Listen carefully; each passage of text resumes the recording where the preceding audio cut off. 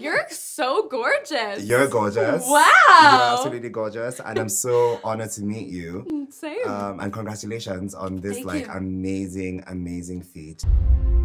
So I look up at the stars to guide me. I wish and throw caution to every warning sign. Is it your first Disney movie? This is my first full Disney movie. I got to do a sort of pop reimagination for Ralph Breaks the Internet. Okay. So that was sort of my introduction to the Disney family. But this is my first real deep dive into Disney. I mean, the music in this is spectacular. I saw the movie yesterday, and by the time it was done, everybody beside me was bawling. I had like a delayed reaction, so I was on the tube just like crying. And I'm like, wait, oh my God, what's happening? And you know, This Wish is like one of my favorites, and then also the one the Star one. I'm a Star. I'm a Star. Yeah, I really love those. And thank you. The music is both uplifting and emotionally resonant. So how do you work with the directors and the animators to ensure that came out in the characters? We did so many discussions about these characters. We would literally for 2 years, we would go and have these meetings every single Thursday, and we would talk about really like the essence of the characters and what they embodied. And then Ben Rice, who I did the songs with, and I would go back to the studio and be like, okay, like how do we do this lyrically and sonically? And then just go from there. See what happened with that. You hadn't seen the movie before you started working on the music. You only had a storyboard. No, because they didn't even have a film yet, you know? So actually the first song I wrote for this film was This Wish. And I wrote that based off of a paragraph that they had sent me about the film. It's like genius level, like just like, oh yeah, paragraph, got it. They're like, here's a brief, okay, write a song. Just like churn out hits all the time. And so basically for different songs it would be different. So we would sometimes we would just have like 2 pages of a script. And so we would have to sort of write the song based off these few pages of the script. Sometimes we would have a picture of like the storyboard image for something. The only time we had like an actual storyboarded sort of video was for Welcome to Rosas. Okay, that's like the first time when she's like showing everybody. Yes, yeah. See, I always love when everyone gets involved in the scene and they're all singing different parts. Hi, but your voice is How do you write that? You know, it's actually really interesting. Yeah. I mean, for I'm a Star specifically, we knew that it had to be scientific and funny and emotional. I mean, this whole song is about connection. Yes. And being connected to people. Yeah. And realizing realize the light in everyone. And yeah, and like we're all part of the same. We're all cut from the same cloth, you know. And we didn't realize how many people we were gonna need for this film, and it ended up being such a funny conversation because as we were figuring out like what animals were gonna be in this song. That was my favorite part, by the way, when like the animals, the bears, the goats, I mean, and the mushrooms. We had to. Everyone. Oh my! It was so funny. We'd be like, oh, maybe he could be turtle, or this guy can be porcupine, or she can be the raccoon. I love that. And we ended up. I love like I don't want to spoil it for anybody, but there's so many punchlines in that too that I'm like, are you like a stand-up comic? But like, if this doesn't work out, I think you should definitely go into comedy. For sure, because that was fantastic. Thank you so much. And I also like how the music became, you know, the fun songs also kind of became like a warrior cry. Yeah. For like, you know, towards, you know. Yeah. I don't want to spoil it for anyone. Yeah. But towards like the end of the movie where like it gets to a point where, you know, you have to remind yourself of that. Yeah. They're all connected. You realize towards the end of the film that a lot of these songs really are weaved together. Yeah. And would you say that, you know, any of this was inspired by your life? Or did you put some of yourself in it? For sure. Yeah. I mean, I think specifically too with like the Magnifico song. I've definitely known quite a few Narcissist, characters yeah. in my life. Yeah. You are their handsomest, most beloved king. You're right. I am a handsome king. Definitely dated a few of them. Girl. and in a way, you know, I got to sort of tap into that. But then, you know, in the sort of Rise Up song. Yeah. That was beautiful. Which, you know, I don't know how much I can give away.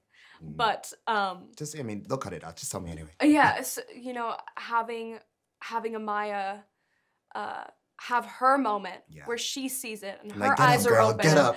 Yeah, that, I think, being able to write from both sides, because I've lived through certain things, and then I got to have my Maya moment as well in my life, you know? Love that. And so, yeah, I'm very, very connected to these songs. I mean, music is therapy. It so really I would say is. that you probably got your little, you know, therapeutic, 100%. cathartic moment with that. I think I probably just can't help it. I probably inherently put a little bit of myself into everything that I do. Well, I mean, you can always tell. That's why there's so much heart in it. And I honestly appreciate that. Once the soundtrack is like officially like on my playlist, I'll be jamming a lot of them all day for sure. What was your favorite one to do? Oh, what was my favorite one? I mean, I love them all for different reasons. This Wish was the first one, so I have a special place in my heart for This Wish. Yeah. And I have a special place in my heart for I'm a Star, because those songs to me are just so correlated. Like, without I'm a Star, she wouldn't be able to do the reprise and wouldn't be able to get everybody to rise up. Right. And I think that's such a full circle moment. Like, there's just such beautiful messages wrapped into each other. So many, like there's so many different, even in the imagery as well. And I guess that's my next and hopefully not my last question. But the film really touches on Star and Asha's bond. Yeah.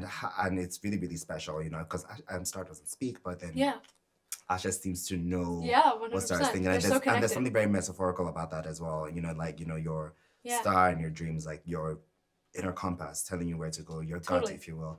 But how would you say that you use sound design to convey the magic and wonder of that bond between Asha and Star? I'm a star. Answered. Well, you know, honestly, I think that really comes from the composer, to be honest. Dave Metzger. Dave really, I think he really encapsulated that bond between them. And really, I think I'm a Star does that as well. You know, that song really tells you, like, hey, we are the same. We all have that. We all have that, yeah. And I think that's the point where they're like, oh, we're on the same page. We both want the same things. I also think Star is really significant to Asha, because I think, like, you know, you can do so many things on your own, but I think it really helps to have help. Yeah. You know, it really takes a village, and like, it can start with you, but it really takes a lot of effort from a lot of different places to get you to the place that you want to be. And I think Star really does that with Asha. Like, he understands, or they understand, that Asha has a goal. Yes. And they are there to help her with that goal. I love that. It was so heartwarming. It was so beautiful. Yeah. Which one do you think is going to transfer across all genres? Like, can be remixed into a rap or like trap soul or anything like that? Oh my goodness. I have a few ideas. I haven't even thought about that.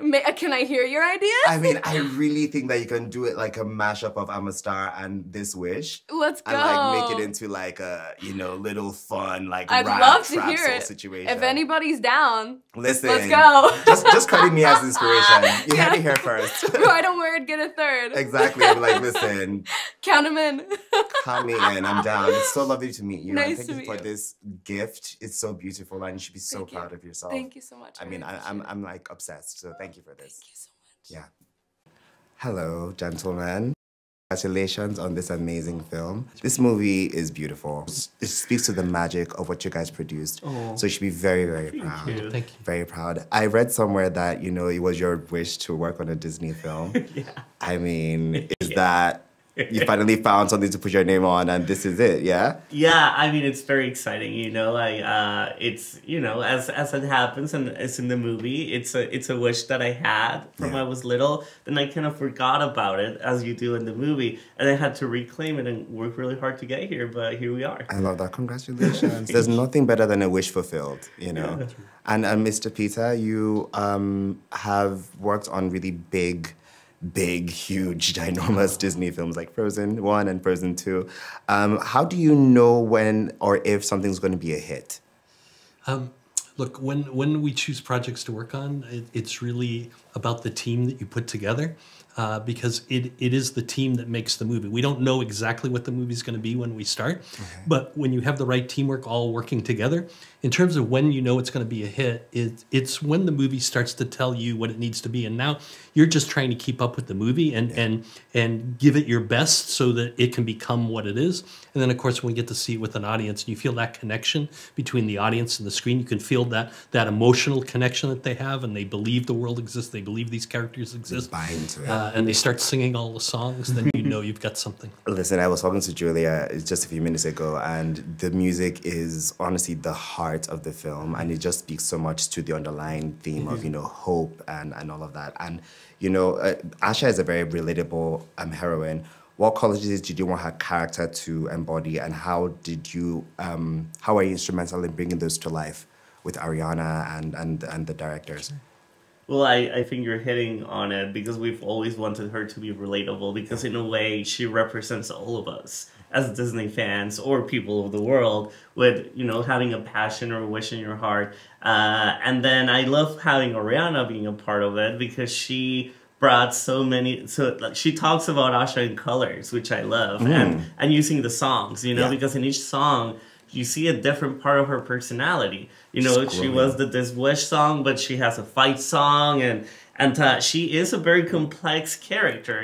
She's a dreamer, but she's someone that when she sees that something is wrong, she's gonna take action and do something about it. Very active. Exactly. And then she has the courage to continue. So I think that's what I love about Asha and Ariana. Yes, I mean, it definitely comes through in the story and in the characters. And I love how there's so many different nods to all the past Disney characters. Like the Seven Dwarves are like her seven friends. And like even the watercolor decision is from Sleeping Beauty, which is one of your favorites, right? Well, yeah, and the watercolor look was inspired by Pinocchio and Snow White. Oh, Snow White, okay. Because this is a fairy tale. Yes. So it felt logical for us to look at our first fairy tales and bring that storybook flavor to the movie. What it does have from Sleeping Beauty, it's the cinemascope aspect ratio, which is perfect to watch in theaters, and we haven't done it since Sleeping Beauty. Okay. So the film's message of fighting for a better future is so timely. How do you hope audience will be inspired by the story, especially in this climate? This year has been rough for a lot of people, especially creatives. As an actor myself, it's something that, you have to keep the dream alive. What elements did you make sure were in there to keep that message alive? We wanted this to evoke everything that makes Disney animated movies so great, and that is to bring hope and joy to the world. What we want is, this holiday season that people bring their friends, bring their family, but also join the community. Put the outside world behind you for 2 hours and just get engrossed in the movie and get inspired and get that feeling of hope and joy again. I can say you definitely did that for sure. Thank you. For sure. I mean, there's something in it for everyone. I love the metaphors of, I don't want to spoil too much for the people, but just even giving your dreams away when you're an adult. Yeah. That metaphor was so poignant as well, and then fighting to get it back. And just even realizing that a lot of the time, it's synergy that brings dreams to life. And I really love that. So I'm really inspired by that. Oh, and I want to say thank you for this gift, and well done. And can you give us any inside scoops to anything coming up next from you? We've been working on this movie for so long, and we're at the point where we finally get to hand it over, and the audience gets to make it their own. Right. And we just want to watch that process, and then maybe take a vacation before we think about what's next. You know what? That's fair. Yeah. I think you've definitely earned it, and I know that it's going to do marvelous things. People are already buzzing about it already. Everyone that saw it yesterday is just like, oh my goodness, I'm so inspired. inspired, I'm so this, I'm so that. So you should be very proud of yourself. Oh, thank you. And I'm happy that your wish came true finally. It's an amazing thing. It's great having you here. I love your energy. Oh, well, thank you. Yeah. Thanks, guys. And I hope you enjoy London while you're here. Yeah, Thank you. it's beautiful. All right. Thank you. Nice to meet you. Nice to meet you. Congratulations on this amazing film. Thank you. I saw it yesterday, and I keep saying it, like, everyone beside me at the end was like bawling. And I thought I was like, I was like, well, yeah, no, I'm so cool, I'm hardcore. On the train back home, I was like in tears. I didn't even know when it was happening. I was like, oh my gosh, what's happening? So it was so beautifully done, and it's such an amazing film, and I think so many billions, hopefully, love it, and you should be very proud. So I'm just going to jump right into it. The bond between Asha and Star is at the heart of this tale. Can you tell us about the process of bringing their unique friendship from script to screen? Oh, yeah. It was always... So Star coming down, we did not want Star... Star has magical abilities, but we didn't want Star to grant Asha's wish. Yeah. We wanted to make sure that there was a limit to Star's magic. And that way, Asha would have the agency and the drive to do that. Star is there to help Asha. Star is there to push Asha. Yeah. Star is there to be a little bit... To push everyone to be be a little chaotic, this ball of energy.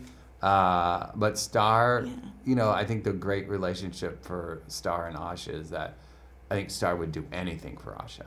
Yeah, I mean, you can tell. There's a real friendship there too, which I think is great. If Asha represents hope and Star represents imagination, you want to have both, right? To like really dream even further than you can imagine initially. I mean, Fawn, first of all, you're brilliant at what you do. What was it like coming up with the design concepts for each character's looks and faces, and how are some of the more intangible elements, like, you know, likening some of Asha's friends to the Seven Dwarves? How did you got it? How did that, you know, how did that come across in how you depicted them visually? Yeah, and the drive of all of this is the heart of story, right? Of who each of the character is, inspired the look.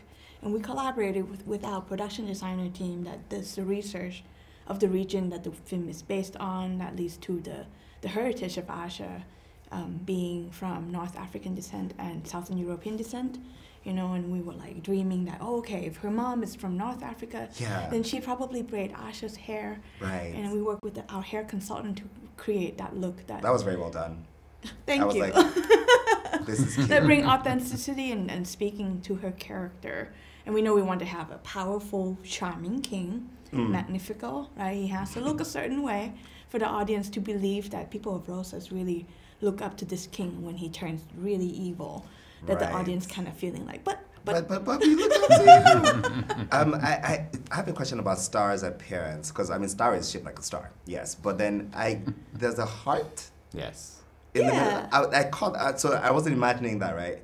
There's a heart in the middle of... The heart-shaped mask around Star's eyes and mouth was really brought up by our character designer, who looked at Mickey Mouse. And so Mickey has this heart shape for the brows, if you really look at Mickey. And now I'm like trying to like... yeah. My entire life just been like... doesn't have eyebrows. He took, you know, early Mickey and just, you know, frame one frame with that, and then Star could have back to back and just did all the emotions. So you get this wonderful emotions with Star with those brows, without eyebrows. Right. The brows of the mask itself. Oh, that's cool. I mean, I like the concept of infusing like literal heart into it and magic together. And there is that too, of course. I mean, threaded that one for you over there. I know we're not supposed to tell, but what is one wish that you had that has come true? And this is for both of you. Well, when you say you're not supposed to tell. I know, but I'm so nosy, and I think everybody wants to know. Yeah, but this film really talk about the aspect that, you know, we all grow up with, like, when you have a wish, don't tell anybody, don't jinx it, right? But this film, we have the character of Asha, who's so passionate about her wish, and she has no choice but to say it out loud into the universe. Yeah. And she got great help from Star, from her friends. Yeah. So this film really want to encourage people to share their dreams wishes with others. I think there's a power within that. Yes. That you will find. But it's not some of your wishes, though. So what was your wish? My wish was to work at Disney Animation. And when I said that to people at first, they laughed. Okay. No, this is good. And they were Like, good luck. Right? But there were others who listened too, like my group of friends and my parents. I wrote an email to someone who worked at Disney, like, this is what I wanted to do. I love that. You know, you have any advice? And I did get a great advice. And that set me on my path. Chris, what about you? Oh gosh, it's sort of the same. I mean, I started, I watched Pinocchio when I was 4 or 5 years old.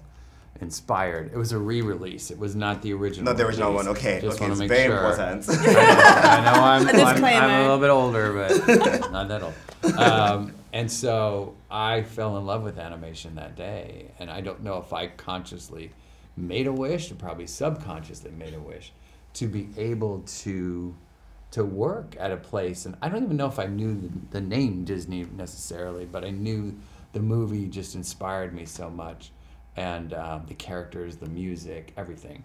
I think I just wanted to be part of that. Which Part of that world. Part of that world. No, you know, I was chatting with Julia earlier, and the music is such an integral part of the entire production.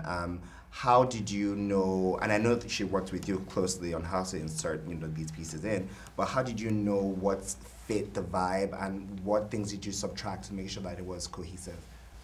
Well, the one thing, because we're celebrating the 100th, and again, celebrating our legacy, but celebrating today's world, we wanted to have songs that did both. And Julia loves Disney, it's in her DNA, and can bring that great classic sound that brings sort of a nostalgic feel to the music, but she brings her contemporary sound too, which is so strong. And so we love that in all the songs. And working with her, you know, we would spot songs throughout the whole movie. You know, you always you want your like ballad and your fun song, Your fight song, your villain song, all those kinds of things. We kind of knew the types of songs we wanted, and then we had to spot them. But you really have to ramp into them. Hopefully that it feels seamless, that the audience doesn't feel a song coming on until sort of they're in it. It was pretty organic. I don't think I was like, oh, here's another one. It was like, it flowed really nicely. So I would say that was pretty well done. What was your favorite song, Fawn? It's so hard to pick. Yeah, really? Because we all have Pick your favorite relationship child, with Fawn. these That's songs, right. right? And all the songs kind of tie together. I do love This Wish. Yes. Because that was the first song that Julia wrote. Yeah. She said so, yeah. Yeah, That's what and even though before even like sitting from a paragraph, she said. And really put the stake on the ground for character of Asha. You feel the vulnerability of this person. You feel the passion, and it's just a beautiful song. And even though we heard it thousands, million times, I still hum it to myself. It does have like that epic, sound that kind of builds up and takes you on a journey as well. I really love that. Chris, what about you? You can't pick. No, there are times, and I have 3 sons. They're older now, but I can remember being that unappreciated parent, and I would say this is the thanks I get. Okay, that is. Did not see that coming. Not magnifico. Okay. If you listen to it closely, I can see. There's some elements that are kind of like, I could see moms and dads doing videos of that, cleaning up around the house, whatever it is. Clean up all your messes. Clean up all. Always there when you need to vent. That's right. I mean, I guess my final question before I have to go. I could sit around and talk to you guys all day, by the way, but what is it like directing an animation? Like, how do you do? Because people, when they're thinking, I'm an actor as well, so like, if I'm thinking direction, it's like, okay, move here, move there. But how do you do that when the characters are, you're doing voice acting essentially? Yeah. How do you navigate that? You have to. Well, you work with every single department. You know, starting with writers and the story, and then the songwriters, but then all the character designers and the animators and the layout and effects people. There's so many people you work with, and our job really is to keep the big picture in mind. Yeah. We have so many talented people that we trust. There's a lot of trust, and I've worked with a lot of these people Fawn has in the past, so we have a nice shorthand. And so it is, for me, it really boils down to trust. They trust us with the story that we're going to give them, but we trust them with everything else that they're doing. And there are a group of people walking around at work, And I'm like, oh, that's the Magnifico team. They're animating Magnifico and walking around. They're walking around, getting into the character. With the like, vibe. whoa. I love that. Well, thank you so much. And everyone's going to love this film, honestly. I'm not just saying that. It's so beautiful and so well done. She's so proud. It's already a hit, I'm sure. And it will be a big one for you too. So congratulations. Thank you so much.